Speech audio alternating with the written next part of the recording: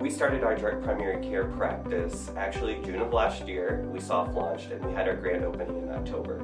We had a decision to make when we were going to grow our practice. Were we going to manage our patient population via a spreadsheet, or were we going to make an investment early on to join the Hint platform? As someone in my previous role that had to manage eligibility files of patients and spreadsheets, it was a complete nightmare, and it also added an extra administrative burden that we really didn't need. So by joining the Hint platform early on, we were able to implement that into our ecosystem. And another really important part of it is that we wanted to engage with employers.